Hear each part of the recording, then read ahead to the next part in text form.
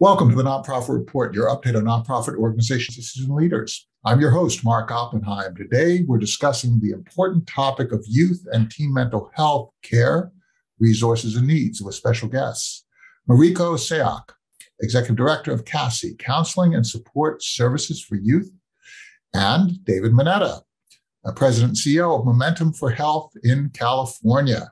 It's just great to have you here. We're gonna set this up. We're gonna go over to you, Marico, first, and I'll just set this up by saying that the COVID situation has really caused us to appreciate the mental health impact of daily events that we have, and it really has hit our youth really hard. We're also beginning to understand that there is a intrinsic connection between mental health, behavioral health, and physical health, how that affects us. And we're even doing research in which we have proved that trauma, stress, and so on can actually affect our DNA's development, and messages can be transmitted that affect behavior across generations. So treatments start to have to consider what has happened to our parents and our grandparents as well. So let's talk a little bit about this vulnerable time, sort of teenage adolescence. And Marico, could you just give us a quick overview of the kind of services that you provide? Then we're going to get into some of the issues that I just mentioned. But talk a little bit about CASSY and how you came to be and the scope of your activities today. Okay. Well, thank you for having me today. And I look forward to spending the morning with both you and David. So I think I'm going to just touch on and reemphasize what you just said, Mark. Unmet mental health needs have a strong impact on a student's academic performance and their social and emotional development. And CASSY started in 2009 to really address that problem. We have shown since our beginning that students are far more likely to seek counseling when counseling is on their campus, when they see their therapist on a regular basis, and you weave mental health support into a daily curriculum, similar to what many schools have already done with PE, physical education. We are in preschools through high schools in San Mateo and Santa Clara County. Our therapists are located right on campus, and so they are just like staff and support and understand the community and the culture within each of our schools. So it's also separately funded, right? It's separately funded, separately staffed. Correct. What you're doing is you're creating within a school a treatment capability. Absolutely. Right? Absolutely. And so we can, and depending on what the school wants, we can do, and depending on the age, it's very age appropriate. We can do group counseling, school presentations, or individual one-on-one counseling, depending on the needs. And then what we also do that's vital is that we provide a triage. So we determine, is this appropriate for school-based counseling? There's cases that are not. And then we then work with them to seek outside resources, such as Momentum, such as other agencies, so that they have the appropriate care outside of that school environment. So we're that warm handoff. So for this approach to be successful, David, you really need to get to the point where these types of interactions are destigmatized, right? I mean, we really have to get to the point where, as CASSY has described it, the approach to mental health is kind of integrated into our daily lives, in this particular case, schools, right?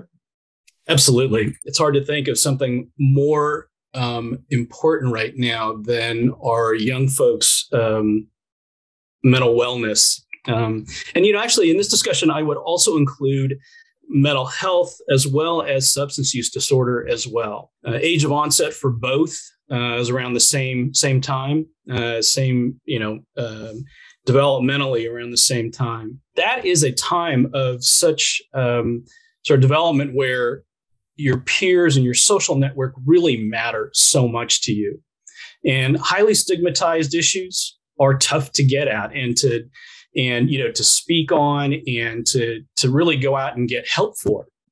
So, as Marico said, I think it's so key to have services on campus. I would just say that I feel like my own kids, when they needed services, again, when it was on campus, the school supported it, there was a climate for it, was, made such a difference. Let's start to unpack sort of the dimensions of stress that can lead to mental health issues. As you're going into your teens, you're making the transition from being a cared for child with the consciousness of a child toward the consciousness of an adult. You're starting to think about your responsibilities more towards others and to your family, right? So you're now shifting your role. You think about your own identity, right? There's so much here. And then you pile on issues of budding awareness of COVID and masks and how to keep yourself safe and your grandparents safe. And there's so many different issues. How do you untangle this complexity that young people are encountering, Marico? How do you meet people where they are? Because you just don't know, right? Each person has these different intersecting issues. And no, you can't just deal with young people as if they were a clustered group, right? Where you're standing in front of people and you say, okay, we all have the same problem here. We don't all have the same problem. We all have completely individual constellations of concern. I mean, absolutely. What you've just said there is what a typical teen is going through, and that those concerns are going younger and younger. And so it's not just actually teens. We're seeing more and more of this anxiety in elementary schools. But we do it in several approaches. And we do it in what we call 3 tiers. The first tier is just that preventative. We do a lot of presentations so that at a snapshot, students understand that what they're feeling is what every other person is feeling right now. And then providing an avenue for them to seek resources and support. You're not alone. That's your first message. You're not alone. Absolutely. And then we go into what we call our tier 2, where those that want to talk more but aren't necessarily ready to go into that individual counseling, those are our tier 2 group counseling. And then tier 3, where we do that intense weekly counseling that is what based on a specific issue and what you typically find either in private practice or if you were to go to a clinic. But meeting them where they're at and where they're comfortable is the key to our success. Because a child, as we all know, you can ask, how are you doing? And you'll get the typical fine. But unless you have the patience to wait until they're ready to say something beyond fine, I think that's where we need to be patient. And I think that's where we need to be willing to sit in silence so that they know they're not alone. So you're making 2 really important points. The first thing is listening first, right? Letting the young person tell you what they need. But the second issue is also the response, right? How do you respond? I have a question for you, David. We just completed a poll, really interesting. We asked, what role does social media play in mental health for teens? You know, a lot of our communication goes over these mobile devices nowadays. And, they're ubiquitous, right? Social media is all over the place. And we found that 1/3 of the people said that social media is mostly negative. It's a communication vehicle, but it's very manipulated. Social media is very manipulated interactions. 2/3 said it can have positive and negative effects, but nobody said it's mostly positive. How do you see these kinds of devices where a lot of communication is happening affecting teen mental health, or does it? Yeah, and I would just point out, Mark, in the last 6 months, leading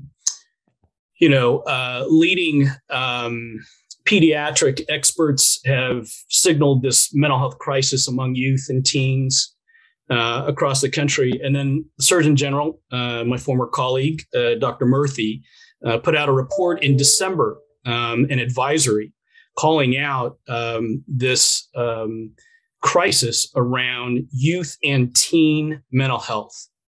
And what he did is he signaled in there around social media. He put a circle around social media, around the more around the concerns and added sort of negative influence that social media can have on our nation's youth and teens. As being a driver in a negative way. Yeah, absolutely. Mental health. And Dr. Murthy, I think, has also, there was just a study that basically talked about the interrelationship between physical and mental health as well, right? Absolutely. I mean, I think, I would encourage everyone to read the advisory if you haven't already. I think it's, beautifully written. The data points are compelling. And they rolled up a lot of best practice and, really good advice also for the families, for the parents in reading through it, being a parent of teens. Oh, my gosh. It's very enlightening. And it's, I'd say, pure Vivek. I mean, I think he's right on this right now, and so important to get this out. One thing I would say, just to go back to your point around stress, the numbers that we saw before COVID, youth and teen mental wellness numbers were very concerning, right? Very concerning before COVID. And since COVID, a lot of those numbers have actually worsened, right? And again, the conclusion by experts, researchers, again, is that stress, the trauma of the pandemic, family members being sick, caregivers being sick and dying,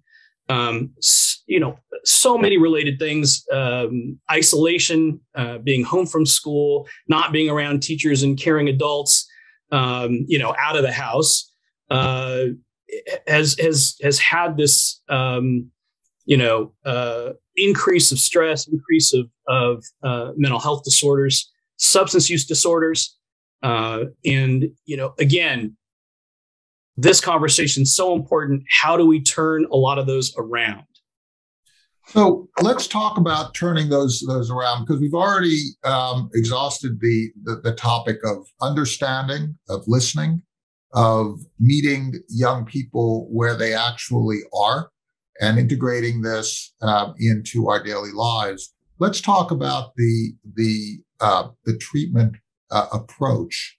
We're not talking about the traditional model of sitting somebody down in some couch in what they are experiencing. Could you talk a little bit about the attitude that your staffs have toward the expertise of the youth as their own guide for their own mental health treatment? Marico?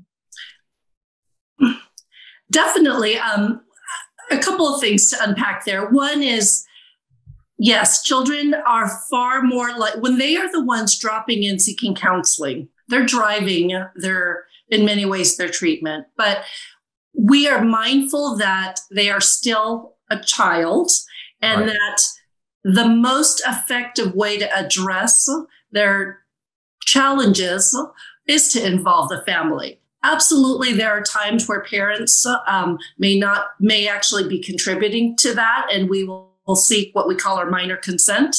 But a lot of these dynamics are family dynamics. And so I want to be mindful that for any parents that are listening, they're not being excluded from the equation. But yes, children are far more likely to drive their success if they are the ones coming in seeking treatment. And we're seeing it. We're seeing it across the board. The stigma is decreasing with minors the younger we get, because we have this open conversation about mental health. I think our biggest issue is, now that we have them, to the intake, having the time to provide that treatment, and then having that time to send them to an appropriate outside provider, again, if we realize that it's not a school-based model. As I share with other colleagues, there are just certain issues that cannot be unpacked in a school. It's not appropriate. And then, you can't have someone open up and then send them to math class. And that's why these conversations with David and partnerships with agencies that can work with families and provide that treatment in a safe environment outside of a campus is vital. David, could you describe some of the treatment services that you provide? Yes, I'd be happy to, Mark. We are a community-based nonprofit. We, like Marico, we have both on-campus and agency site-based outpatient services. We also have prevention. We're moving out more into population-based prevention, early intervention. Again, because trying to move the dial on this, as Marico said, I think is so important to talk wellness before you get to a point where you need, crisis intervention. We have mental health first aid programs. And again, I want to underscore that they also include in the mental health first aid. That also includes substance use disorders, how to spot early, how to prevent. The longer we can go to delay the young person's use closer to 21, data has shown they almost have a 0% chance of having a substance use disorder. So the later we can delay use, decreases chances of substance use disorder. Well, and substance use disorder is a form of self-medication. So is self-harm, right? The release you get from self-harm. So is acting out, right? All these different behaviors, which were seen as flaws in a person's character, are now being reinterpreted as symptoms of psychic pain. That actually those symptoms can be treated if we get down to root causes. And that's not an event. It's a process, isn't it, David?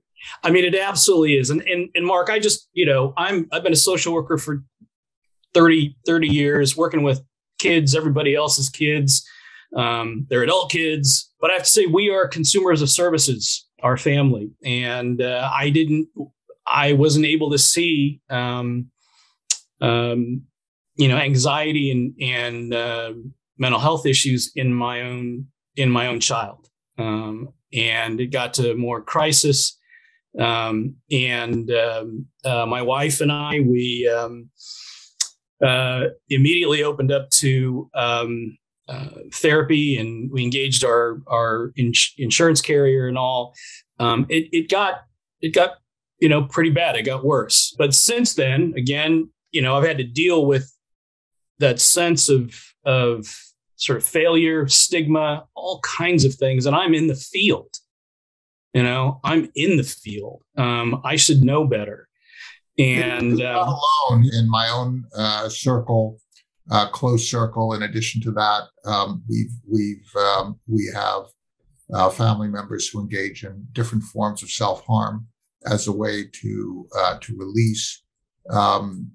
In my own upbringing as a child, I experienced things that now, in retrospect, I understand better than I did previously. You're not alone. You're not alone. It really does affect us all, and it's not because we're clueless. It's just that we're living lives, and then we learn. And the importance is in how you respond and how your family responds. I really admire the fact that you're even willing to share with us, which is so informative to us all. Thank you so much. Absolutely. And just by sharing, I think for many, again, that stigma, we're trying to erase that stigma that it's okay to ask for help. And as parents, as a parent myself, we know how difficult it is to be a parent, especially during these times. One statistic I share, during COVID, we had a 700% increase from one of our school districts. From parents who were now distance learning with their children, and they didn't understand how challenging it was, and they themselves needed that assistance. So I think we're all struggling in our own ways, and kudos to Oppenheim for raising this issue and really tackling this in an open conversation. Well, I think there's another aspect here that you're both raising, and I think this is really important. It's the idea of treatment being a holistic process. It actually gives us a path toward a societal healing as well as an individual one. These threads of mental health needs, that's me. That's me personally. That's my parents and my children, right? It's my aunts and my uncles and my cousins and my nieces and nephews. It's my friends. We're all in this together. And maybe the mental health approach is just to sit down and chat one evening and just talk about the things that concern us. Or maybe it's working with a therapist. Who knows, David, right? I mean, it could be, it's all of the above. And sometimes a therapist can talk about something that people who know us, we can't approach them. Absolutely. And I think that, I appreciate your message earlier too, Mark. I mean, and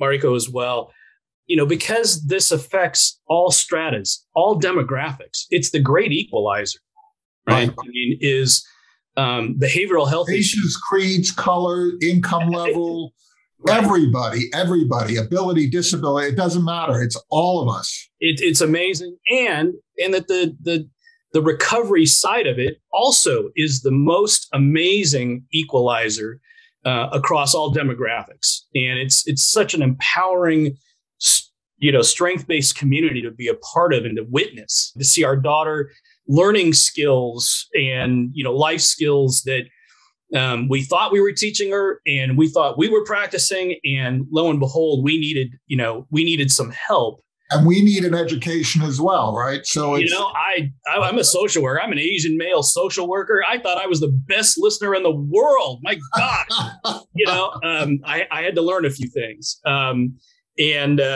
still practicing and still learning. But it's being in that community of wellness, of recovery, of hope, and it's helped through the pandemic, and still. It's the gift that keeps giving.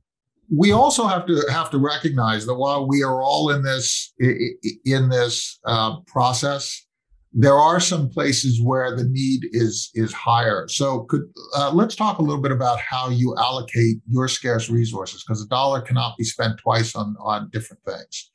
When you look at how you allocate your resources, David, where is the most effective balance that you find both on the intake side and on the treatment side?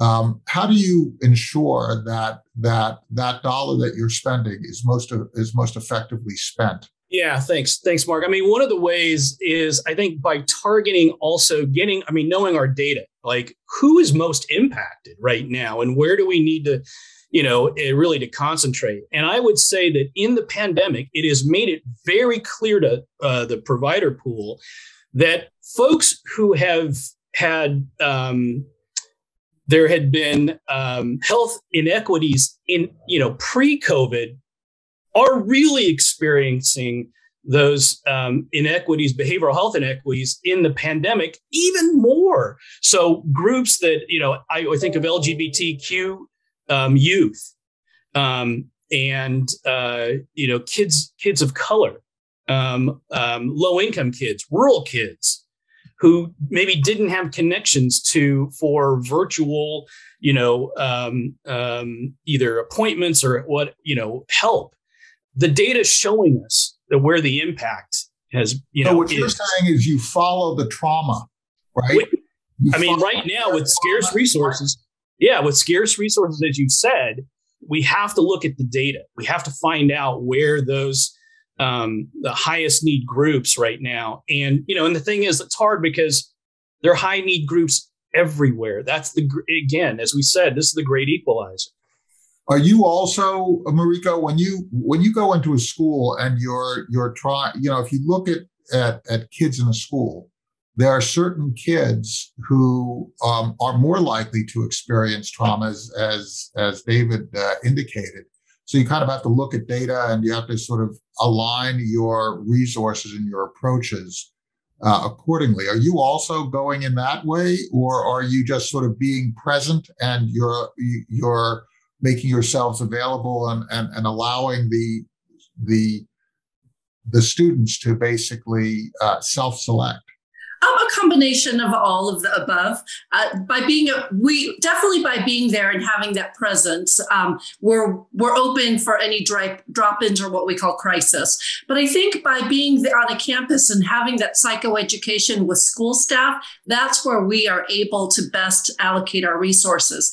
Really working with our schools so that they understand how to help triage, and what comes to us counselors is at a different level than what maybe the academic counselor or maybe what the school staff could help mitigate. So really working in partnership with the school so that we're doing a triage amongst ourselves of who will get a referral for counseling, and then ultimately being available and having time so that for students that are dropping in, we have the capabilities. But, with community-based organizations like ours, there's never enough resources. So data always helps.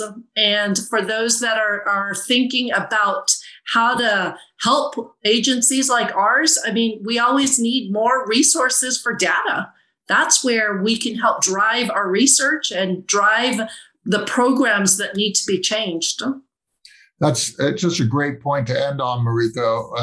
Thank you so much. I think that the biggest takeaway that I'm coming away with is that we are constantly needing to be attentive to each other, really listen, and try to respond without an expectation that somehow our response is going to be perfect, right? This is a process.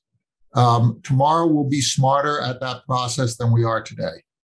There is no silver bullet. And so just like everything else in our lives, we have to just keep trying and doing what we can, starting off with listening and then trying to respond in ways that are meaningful to our youth.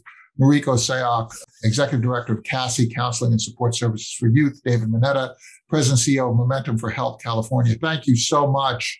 Thank you for sharing this really important topic with us all. And come again on next Tuesday.